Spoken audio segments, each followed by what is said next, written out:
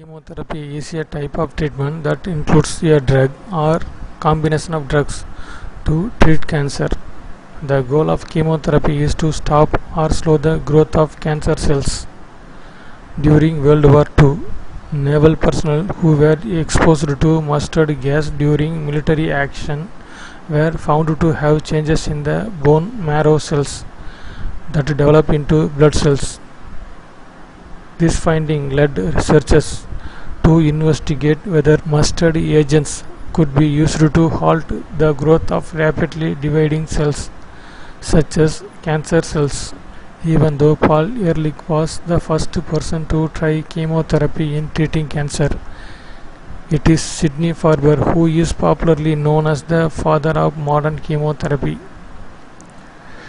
Research in this field eventually resulted in the introduction of many drugs known as chemotherapy drugs that target cancer cells and destroy them.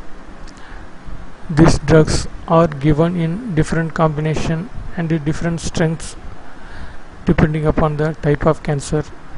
Chemotherapy has proved to be a boon to cancer patients as it slows down the progression of disease. Thanks for watching this video.